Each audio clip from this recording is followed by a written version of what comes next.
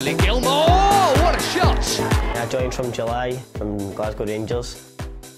This is where I live, here in Diggs. My house parents are very good, Leslie and Dom. Then I share with another boy called Deshaun who also joined in the summer there.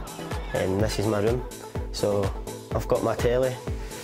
Come back in from training, I'll just chill, watch some movies on Netflix, or I'll even play in my PS4 where I play FIFA and give some of the boys a teaching.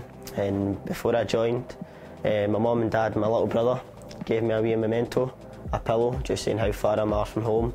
This is my roommate, Deshaun Redding, and this is us going to training at 8:40.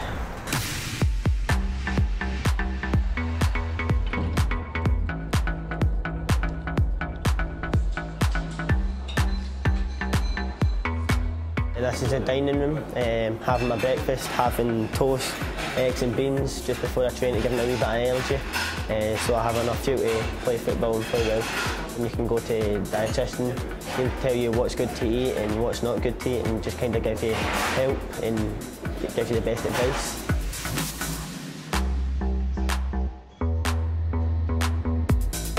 As a fellow midfielder, I look up to Cesc Fabregas in the Chelsea first team. And what I'm doing here is analysing his game and putting stuff from his game into my game so I can make myself as an overall midfielder much better.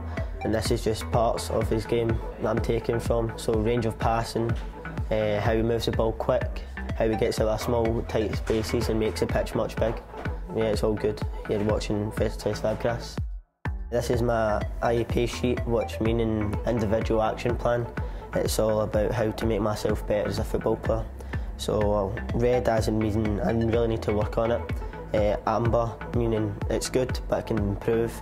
And green also meaning it's very good but also not going to have a green there. So stuff I need to work on is speed and power, variation of passing off both feet, finishing, work rate and influence off the ball and set piece deliveries.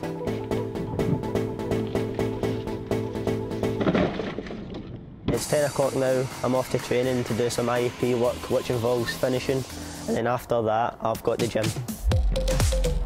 During training today I've done some longer passing with both feet, some clip passes, some zing passes on the floor, and then after that I went to a shooting related drill which was I passed into the striker, just sets me off or punches it back to me so I take a first touch and then strike off, and it has to be in between the post and the mannequin.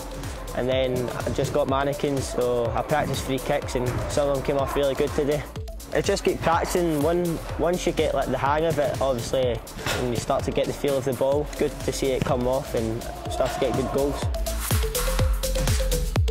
Doing gym quite a lot. Like most of my days after training, I'll stay behind and do a lot of gym work with Sam, and he's been very helpful for that. It's a lot of power related, upper body and leg work, which has been hard and tough, but I can feel it benefiting me.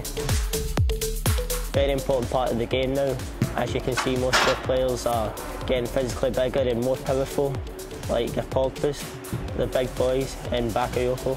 A lot of powerful people. So I think also I'm not going to be that tall, but I need to get myself powerful, and core strength needs to be crucial for me. Just finished lunch. The club put on several workshops like driving awareness. Today it's media training.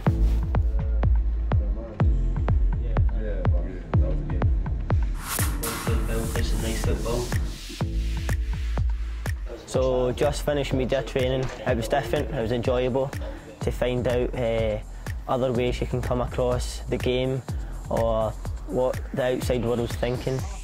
Some of the questions they try to put tricky. It was quite good when you started to get a hang of it, you felt confident and you started to smile and relax a bit more. Hopefully I've given you an insight of my day here at training at Cobham. Thanks for watching.